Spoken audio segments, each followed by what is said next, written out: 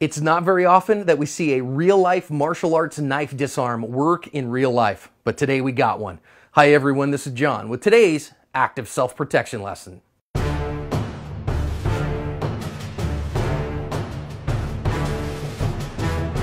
I don't have any information as to where this video comes from, so if you know, put it in a comment and I will add it to the description. But what we see here is a no-joke knife disarm that happens in real life against a man who is apparently threatening people with a knife. We're going to see here about using the 5 Ds and how they can help us when somebody has a firearm or a knife that we need to disarm them of, and we see how fast these things go down when the chips are down.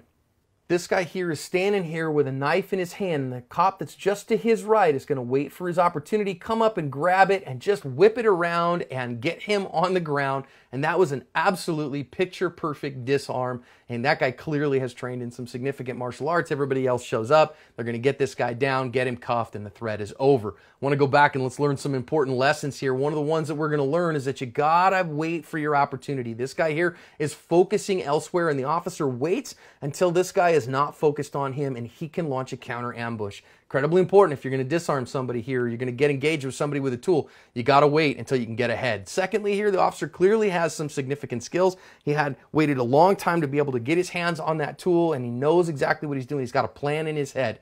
And once he starts to execute it, you notice he throws that sucker just as hard as he can and gets him disarmed as fast as he possibly can. So we see that deflect. It was already deflected, dominated. The distraction was already there, so then he disarmed. And I notice here, if you watch it really slowly, just an absolutely excellent toss there to get this guy on the ground. You know, used his momentum against him to get him on the ground and now turn him around.